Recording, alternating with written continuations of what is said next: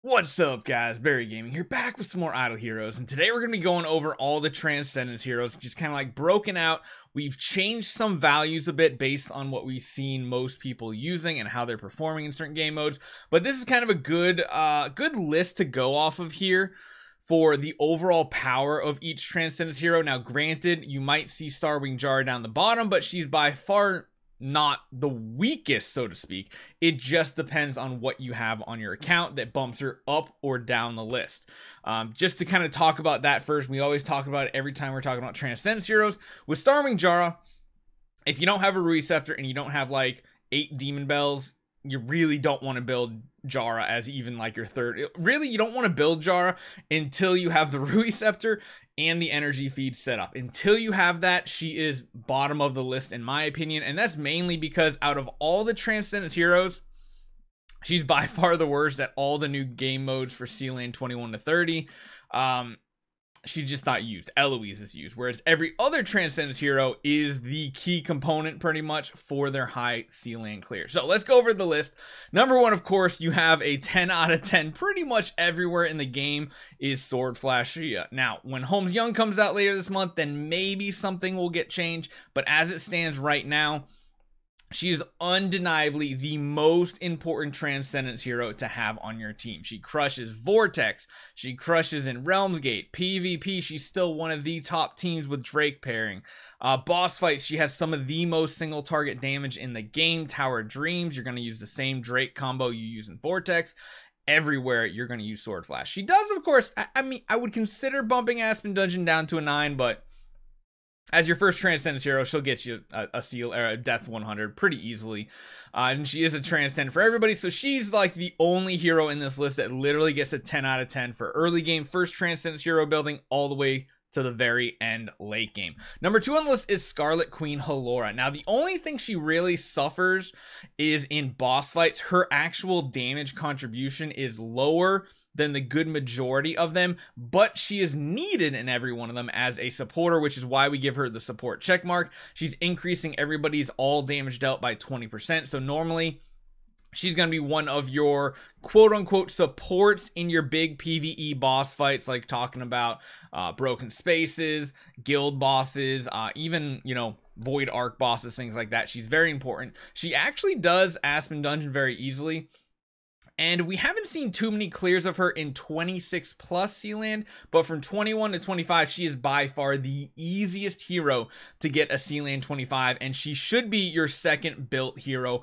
behind your Sword Flash. She almost get full 10 out of 10s, but she does suffer a little bit in boss fights, which is why I put her just a little bit lower in the early and mid game. You should be building her second behind your Sword Flash. Now, number 3 is when a lot of things comes into consideration. Number 1 is how many copies of each hero you have, what artifact you have. Like I said, if you have the correct artifacts, Jara is by far the best third Transcendence Hero to build, even though she has the lowest scores as overall ratings, and that's mainly because she does absolutely nothing in C-Land. You use Eloise, she's just not very useful.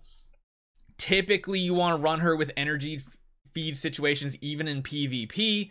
Then again, I mean, if you're talking very late PvP, you might be able to use her if you're using melodic strings on your other heroes like Star Devour Eos and stuff. But again, really a Vortex tool and a CC tool. That is her main job. She does pack a ton of damage, but overall, not that important. A better, safer bet for the average player is to build Fairy Queen Vest III. She has the 3rd best overall rating based on the points that we've given these heroes, and she does very, very well. Very amazing in Aspen Dungeon if you haven't cleared it by the time you build her.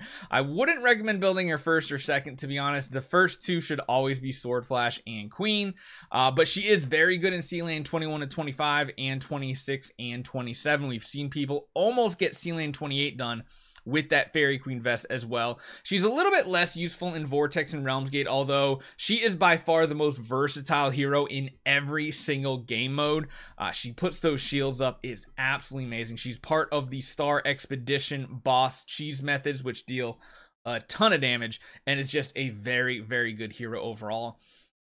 After that, you have the next 3 heroes: Lord of Fear Aspen, Sun Devourer Eos, and Asmodel the Dauntless. Now, in reality, you can build these in any order you really want to. Lord of Fear Aspen, of course, is going to be a great one to get you to C-Lane 25 in Dark, but in reality, a regular Aspen can do it with the same exact team. So do you need a Transcendence Lord of Fear Aspen? No, you could get away with a regular Aspen. Granted, he's only there for that, whereas Lord of Fear Aspen has his nice fear ability on his basic attack. He's got a lot more utility to him. He synergizes pretty well with like a Starwing Jara style team that's going for heavy CC.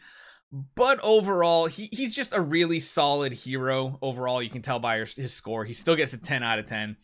Sun Devourer Eos. Now, the one complaint and really reason why I think she falls off on the list compared to Lord of Fear Aspen score-wise in the overall ranking is because she's really not that great in Sealand 25 plus, 24, 25 plus.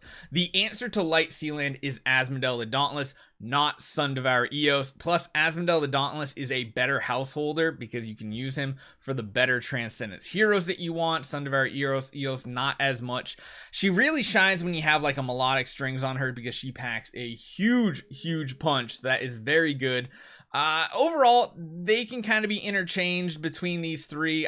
There's really no like go-to answer of which one to build. It's more of a what checkbox do you want to clear off? Do you want to get light Sealand done?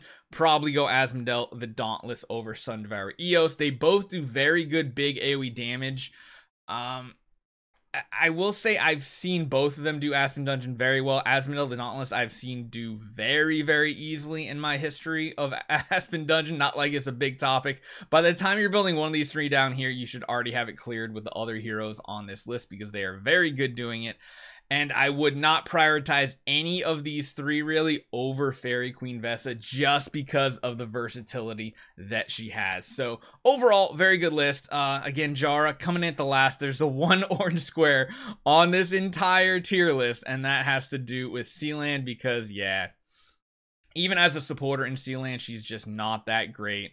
You're better off with Gustins, with Annabelle's, Eloise. I mean, that's the type of team you want for Shadow Sealand, and it's not very easy because you just have a regular Eloise.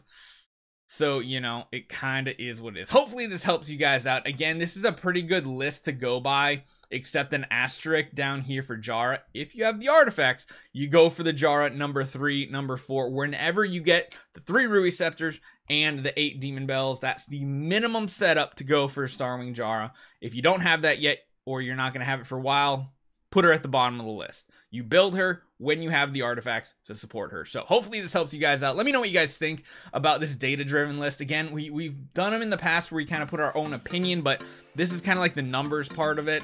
Hopefully these calculations are still kind of serving us well, and I'll see you guys next time.